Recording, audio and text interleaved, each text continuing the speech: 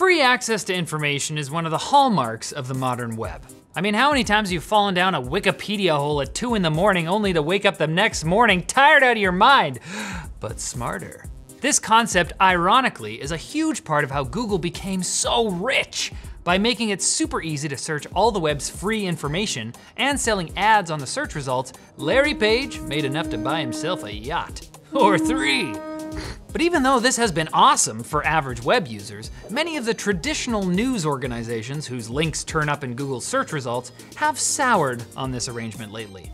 Google does drive traffic to these sites, which run their own ads to monetize articles, but the ad revenue for news outlets hasn't been all that impressive, which is a big part of the reason it's become more and more common for news sites to operate behind paywalls instead of giving away their content for nothing. Greedy capitalists. Of course, paywalls actually decrease a news outlet's readership, so some of them are looking for a solution that would help them monetize their work while keeping their content free, at least for users. They want Google and other large services to pay for the privilege of linking to their articles. Such payments are popularly referred to as link taxes and have been the source of controversy in both France and, more recently, Australia.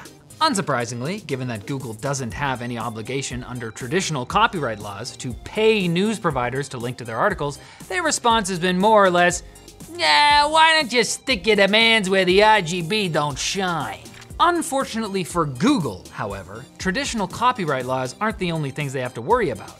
The European Union's 2019 copyright directive attempted to help news organizations by giving them extra rights with respect to how their content is used online. Then, when France moved to implement the new regulations, Google decided to remove snippets of news articles, but leave the headlines, thinking this would get them out of paying. Google's wise to the game. But wait, then the French government clapped back, saying that Google couldn't just unilaterally decide not to show snippets. Their rationale was that Google had so much market power that if they just refused to show snippets, it would completely undermine the law and hurt news sites. In other words, France viewed Google's tactics as anti-competitive. What? Google? Anti-competitive? Google later reached an agreement in France where they would pay news sites in order to use the articles as part of News Showcase, which featured more content than just a headline and a link. More recently, Australia has proposed another law aimed at helping its own domestic media, which would force Google to pay for links to Australian news websites. And the legal situation wouldn't allow Google to simply remove those links instead of coughing up the money. Furthermore, the proposed law would also force Google to tell Australian news websites about any changes it makes to its algorithm. That's our secret algorithm. You see, many aspects of Google's search algorithm are highly protected trade secrets, so it's no wonder Google is trying to fight this tooth and nail, even going so far as to threaten to pull out of the Australian search engine market completely if the law passes. For now though, the Australian government seems undeterred, highlighting the possibility they've been galvanized by what happened in France, one of EU's largest countries.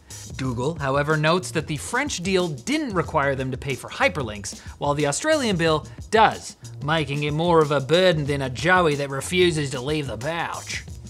That's stupid. Of course, it isn't just Google shareholders that are worried about laws such as these. Many advocates for a free and open internet are concerned that link taxes could threaten how the web fundamentally operates, and they're raising concerns that a change in law like this could result in local news reporters knocking on elementary school doors demanding payment for like Little Johnny's show and tell about the Cheese Festival article he cut out and shared with the class. Come on, Google! Think of Johnny's cheese! This video is brought to you by Seasonic and their Prime Ultra Titanium PC power supply, the creme de la creme of power supplies.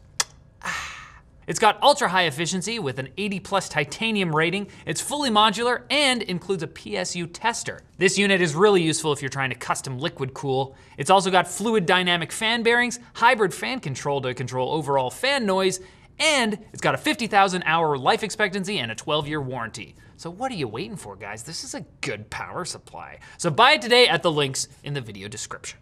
And one more thing to think about. Maybe think about me saying to you, thanks for watching this video, huh? Think about liking the video. Think about disliking the video if you didn't like it. Hey, here's a thing to think about. Check out our other videos and comment below with video suggestions. And don't forget to think about subscribing and following us and then doing it.